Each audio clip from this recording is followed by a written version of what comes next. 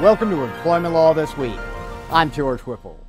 On October 26, the NLRB issued its final joint employer rule. The rule goes further than the Obama-era definition. Any employer with a contractual right to impact employee terms and conditions can be found to be a joint employer, regardless of whether that authority was ever exercised. Here's Epstein, Becker, Green, Steve Swirsky with thoughts on the implications. The new rule, if and when it takes effect, is going to have a tremendous impact on employers in all industries in this country. Almost all companies use subcontractors, or they use suppliers, or they use other vendors who may provide goods and services to them. And when they retain those other employers or those other contractors' services, generally there are standards that are set in terms of what is acceptable performance. Those types of factors are likely to lead to a finding of joint employer status using the board's new test. Not surprisingly, legal challenges began within days of the rule's publication.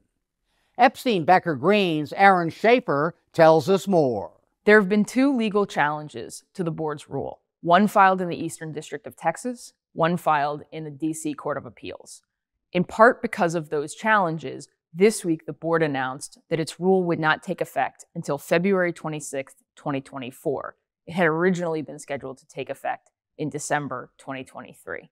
As these legal challenges continue to wind their way through the courts, we also expect that there may be subsequent delays, including a possible nationwide injunction issued by one of the courts until they can sort out whether the rule was properly promulgated. We've also seen congressional Republicans attach riders to the NLRB's budget that would prevent the board from spending any funds to change the current joint employer standard, which this rule is seeking to do.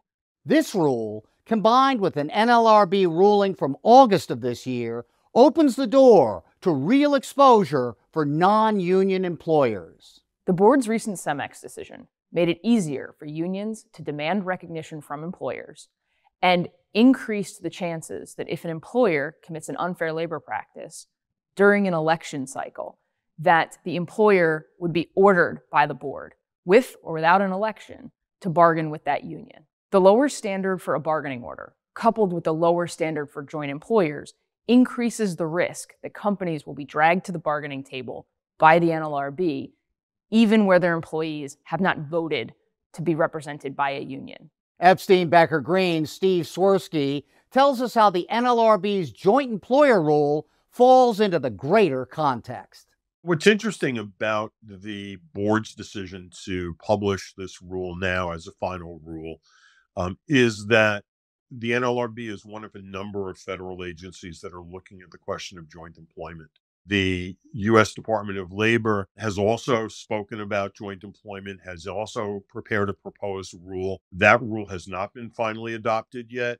The standards and the tests that I expect will develop under these various rules are not aligned. They're not identical. The standards are applied differently. It creates, I think, further uncertainty for employers and for employees when the outcome may be different depending on which agency is looking at the question. Thanks to Steve and Aaron. Thank you very much for watching. We'll see you next time.